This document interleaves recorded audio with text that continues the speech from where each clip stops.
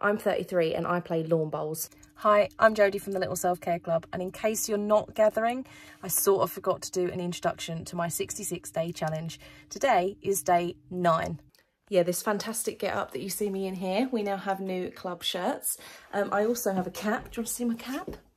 Why haven't I? Which is, in fact, sponsored by the Little Self-Care Club. Buzzing. I love it. I absolutely love bowls, and this is kind of two-pronged for me. So I love bowls. It is somewhere where I go, I get onto the bowling green, I don't think about anything else that is going on in my life, anything else that could be upsetting me. It's just my place of tranquility, or at least distraction, if nothing else, because sometimes, you know, your girl's a little bit competitive, shall we say. But the other thing I want to tie into this is be you.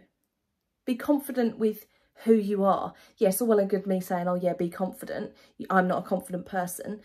But you should have confidence in who you are as a person. Have conviction with who you are as a person. What you love, you love. What you like, you like. What you don't like, you don't like. And that is all okay. It would be such a boring world if we were all the same. If we all liked the same things, oh my God, what would we talk about?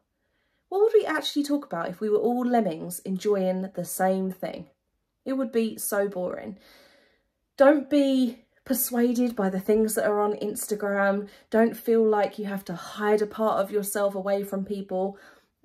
As I say, I'm 33 years old and I love lawn bowls. I spend a lot of time with 70-year-olds, but not just 70-year-olds. There are younger people that play bowls, but a lot of them are 70. And I absolutely love it. I just love the sport. I love the competitive nature. I love the technique. There's a lot more that goes into it than people would necessarily think. And I just love it.